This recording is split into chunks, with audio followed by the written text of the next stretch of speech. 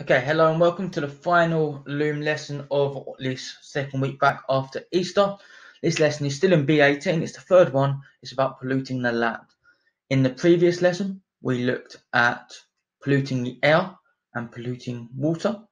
So these were things like acid rain, eutrophication. You'll see these in the do now. As well as that, in lesson 1, we looked at the human population and its effect on biodiversity. If you have not completed these two lessons already, please go and do so before moving on to this third and final lesson for this week.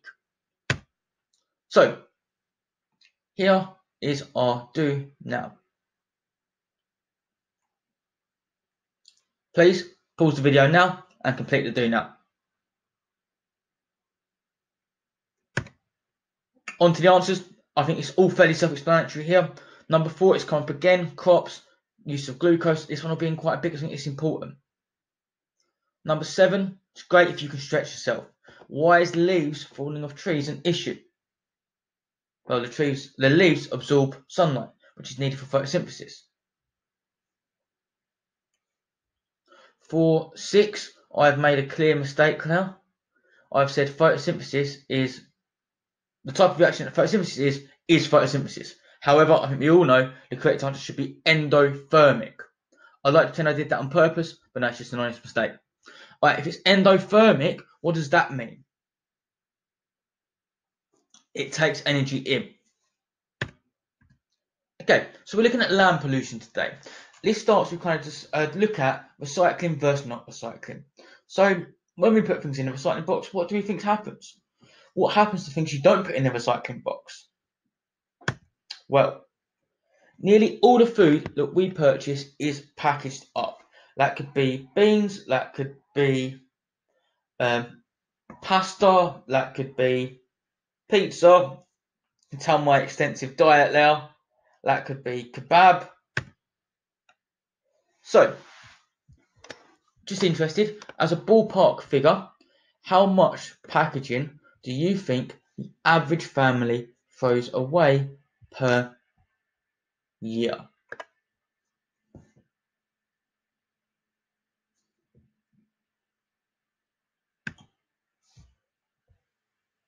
Half a ton of packaging.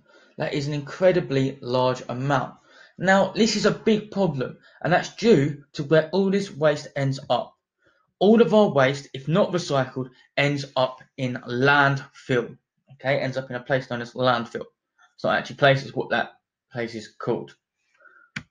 So it ends up in landfill. So the question is, why is throwing away so much waste a problem? And the answer is really because it all ends up in a landfill. So, and I like this picture actually. It says, don't throw anything away, there is no way. And that's so true. The waste that we chuck into landfill will sit there, it will start to grow, and well, not grow literally, but it will build up in that landfill more and more until we have to use more and more space for landfill. That waste will not go away anytime soon. We are now going to take a bit of a jump to something known as bioaccumulation. I want you to imagine you are a farmer, you grow wheat. There's a picture of wheat in case you're unsure. I've also put an example food chain below. What could you do to increase the amount of wheat you grow? You can't take over more land. You'll start with the land you've got here. What could you do to increase the amount of wheat that you grow for you to sell? Okay, very easy thing to do. You can kill those moths. Okay, you can kill what eats your wheat. So to do that, we can use something known as pesticides. Pesticides are chemicals that we can spray onto crops to kill pests, hence why they're called pesticides. So, 2 questions I want you to jot down the answers to. Numero uno, what is a pesticide? Number 2, if a pesticide kills pests, what do insecticides do? What do herbicides do? What do spermicides do? And what do fungicides do? Okay, please jot the answers down now. I will then take you through the answers. So a pesticide, it's directly above, they're chemicals that kill pests. Insecticides will kill insects. Herbicides kill herbs, plants. Spermicides kill sperm. Fungicides kill fungi. Okay, so if this pesticide kills the moth, what effect will that have on the food chains? So I want you to be thinking about now. I want you to have an answer verbally ready. So what happens to the food chain? Okay, so I've killed that moth. That will lead to an increase in wheat, but also a decrease in birds. These birds rely on these moths for food. This is a particular problem in areas of low biodiversity. Good link to lesson 1 there, sir. So the moths dine out will have an effect on the rest of that food chain. So this pesticide, do you think it solely kills moths? It's not a mothicide. So is all that pesticide kills moths? If no, why is that an issue? Pesticides will also kill other insects. That could be things like ladybirds. That could be things like bees. These insects are important because they are pollinators. An issue with using pesticide is it can also kill pollinators. These pollinators are needed for the plants to reproduce and therefore more of them to grow.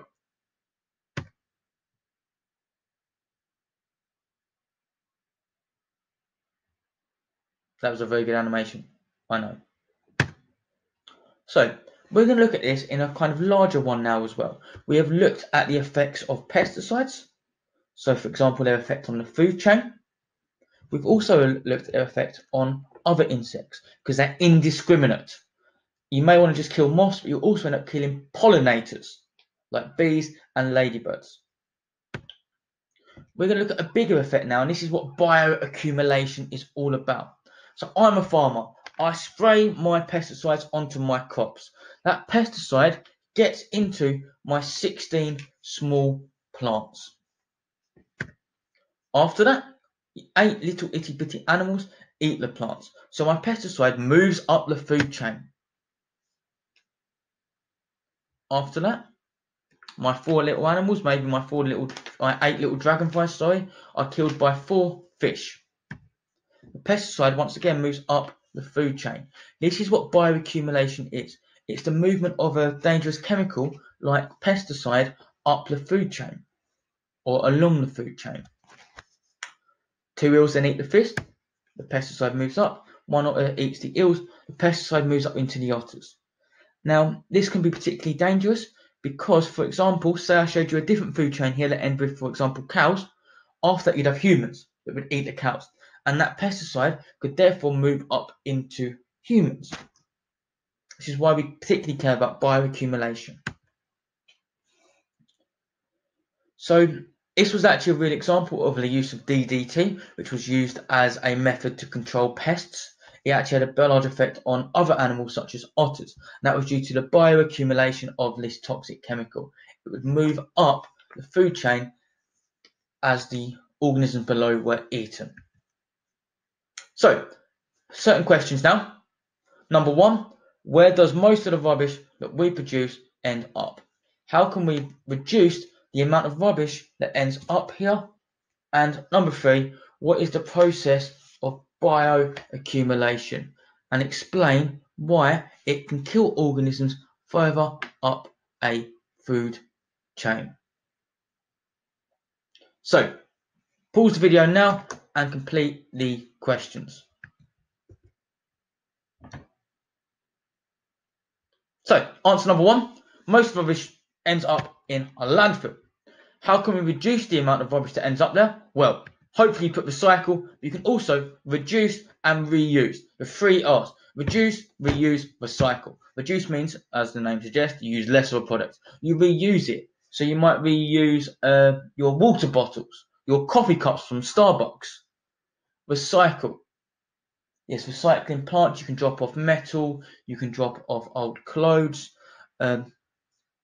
cardboard, paper, these can all be recycled. Okay, describing the process of bioaccumulation and explain why it can kill organisms in the food chain. Now, there's a long answer here. The really key part that I want you to write down and take away is that bioaccumulation is when toxic chemicals like pesticides move up a food chain. As they move up the food chain, they concentrate in the organisms and therefore kill them.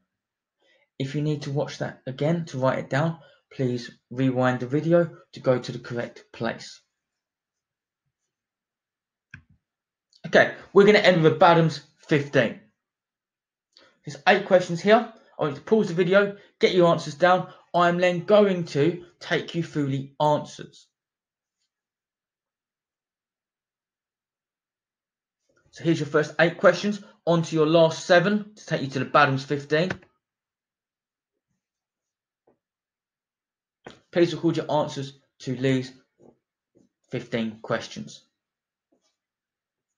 For number 5 or number 12, describe eutrophication, I will take either a picture or a written description. Okay, pause the video now. I'm going to go back to the first slide and start going through the answers when you're ready. So, let's go through this quick as can. Number 1, where does aerobic respiration take place? Aerobic respiration takes place in the mitochondria. Anaerobic respiration, number 2, occurs in the cytoplasm. Where does photosynthesis take place? Photosynthesis takes place in the chloroplast. If a reaction is exothermic, that means it releases energy. The symbol for glucose, capital C, little 6, capital H, little 12, O6, C6H12O6. The word equation for anaerobic respiration in animals is anaerobic respiration. Glucose, arrow, lactic acid. If you've got plus energy, that's fine, but you don't have to have it. Glucose, arrow, lactic acid. Number 7. One difference is that anaerobic respiration occurs in the cytoplasm, whereas aerobic respiration occurs in the mitochondria. There are many more differences you can have. Anaerobic respiration is without oxygen, whereas aerobic respiration requires oxygen. Just an example of another one. So number 8, a similarity between the two of them. They both require glucose. They are both exothermic. They both release energy. However, obviously, you have to be aware that aerobic respiration releases more energy. Number 9, what 2 gases cause acid rain? Nitrogen oxides and sulfur dioxide. Nitrogen oxides and sulfur dioxides. Number 2, suggest a pH that acid rain could have. Anything from 5 and below. So anything below 5 really. 5, 4.7, 4.6, 4.8, 4. That would be where I would go. Number 3, give the name and formula of any acid.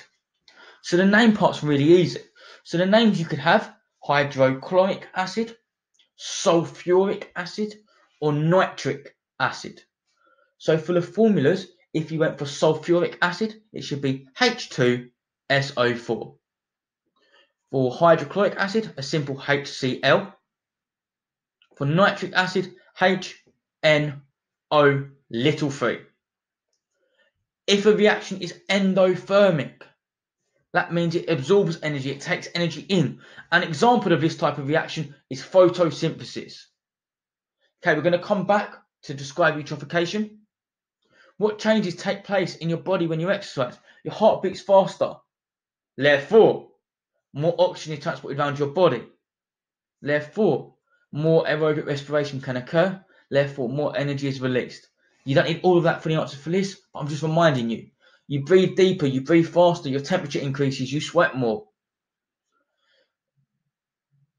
Number 12, 15 even, not 12, number 15/7 here. The human population has increased because less people are dying. There's a larger birth rate than death rate. Better medicines now and more food. Okay, on to describe eutrophication. We've got my great picture. I will be showing you an example of that picture in a moment.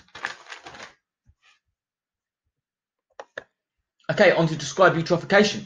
Now, it's a really long one. You could have done a great picture as well. That would be fine. So your farmers release fertilizers. That contains nitrates. It leaches into the lakes and rivers. It's a long answer. Please do get it all down. This causes algal bloom. This algal bloom means, or it's a layer of algae atop the lake or river. It means sunlight cannot penetrate down to the depths of that lake. That means plants at the bottom cannot get enough light. Therefore, they cannot photosynthesize. This means they die, leads to a lack of oxygen. This causes fish to die. Okay, that is the end of today's lesson and the end of this week's lesson. Well done for making it all the way through. It is so important. We had a fantastic turnout last week, and it's so important that we keep this going. Once again, if you've got any suggestions, please do just get in touch. If not, stay safe, look after yourselves, and see you all soon.